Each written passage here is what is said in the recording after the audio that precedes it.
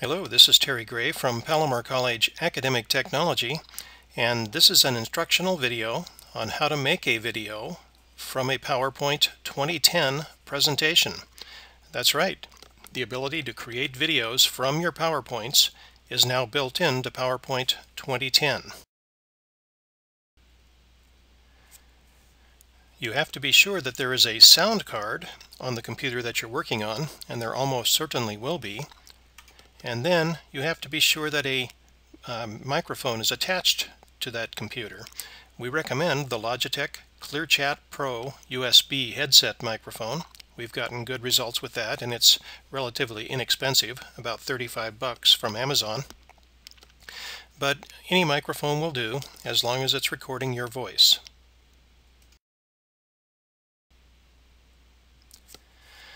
Okay, this is all premised on the idea that you have already constructed your PowerPoint presentation. It contains the animations and transitions and so forth that you think are appropriate. And now you need to narrate it, just as if you were presenting the PowerPoint in class or before a group. And you want your narrations to be captured in the movie that you're making, in the video. So the first step is to narrate while you're presenting at your desk. Go to the Slideshow tab, click on the bottom half of that Record Slideshow command, and the little drop down will appear, and click Start Recording from Beginning. Now, when you record a few slides and decide you can do a better job, you'll come back to your PowerPoint presentation, and this clear button labeled number 4 on the slide you're looking at will be lit up, and you can use it to clear your timings and your narrations from PowerPoint and start again. You will almost certainly have to take 1, take 2, take 3, and so forth until you get it right. Before you actually start narrating, however, you will see this dialog box. I've blown it up on this slide so you can see it fairly clearly. And this is all about what it is that is going to be recorded. Of course, you want to record the slides and the animation timings. This would also include effect options and transitions. And then, of course, the narration and the laser pointer. And new with PowerPoint 2010 is the ability to display an on-screen laser pointer.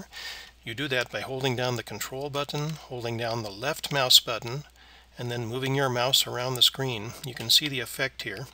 It's a little bit jumpy, I've noticed, at least on the Dell computer that I'm working on, but it does work.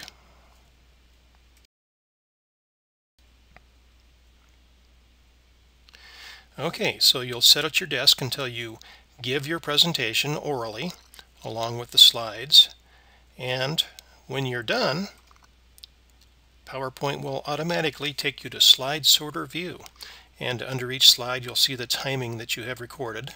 There's a little sample that I've put on screen here. Also, on each slide you'll notice a speaker icon, meaning that your narration is attached to that slide. Now don't worry, that won't actually show up when you make the video. You won't see that speaker icon. It's just there as a reminder to you. And it's set to 0, meaning that it will play automatically when the slide loads.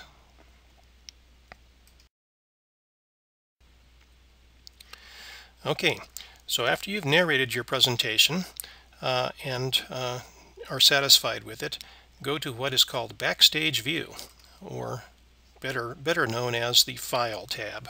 In PowerPoint, click on the File tab, click on the Save and Send category, and click on Create Video to get this video started.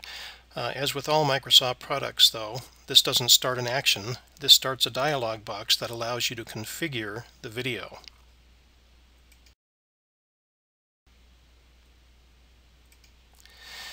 And here is that dialog box. First of all, you have to configure the resolution of the video. How large is it going to be? And displayed on screen here are your choices. Large, medium, and small sizes. The large is 960 by 720 pixels. The medium what they call near DVD quality, is 640/480. That's the same as a picture on Apple TV, for example. And the small one would be appropriate for handheld devices, 320 by 240. Bear in mind that we're going to be creating a WMV file, but then that file could be converted to other formats. Okay, after selecting the resolution, you will tell PowerPoint that you want to use the recorded timings you have just recorded in your narration.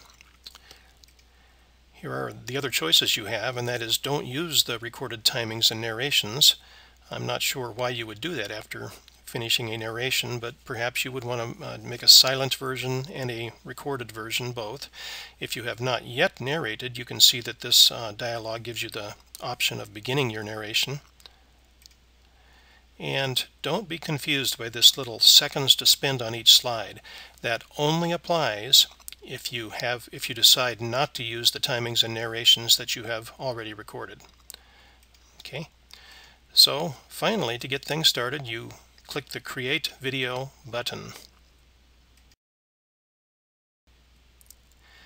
Now, the first thing you do is give a name and a location to your video, a typical Windows operation where you tell it what to call the file. It's wise to name it with a size as part of the name, like 640, 920, or so forth. And then you will see this Creating Video dialog in the status bar of PowerPoint. And it will take a good long time depending on how long the video is and what resolution you've chosen. You can be sure it will max out your computer's processor or processors. It's a processor intensive activity, so just leave your computer alone while it's creating the video. Okay, and it'll finish in due time. It's wise not to make your presentations too long, therefore. And then you will have a WMV file in the resolution you chose, including your narrations. Pretty slick. So it's important to remember it's a WMV file, Windows Media Video file. We recommend you place this on your Palomar College web space. Anybody who is a Palomar employee can have a web space here, and they simply upload it using Expression Web 4 or SharePoint Designer or some FTP program. We support secure FTP, and upload it to your website. And if you leave it in WMV format, we recommend you also create a link somewhere near the video link to Windows Media Components for QuickTime, so people with Macs can also view your video.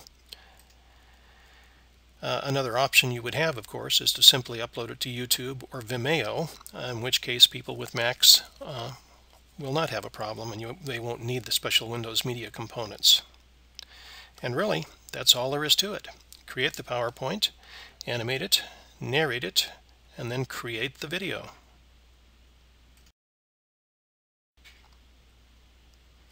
And that's about it.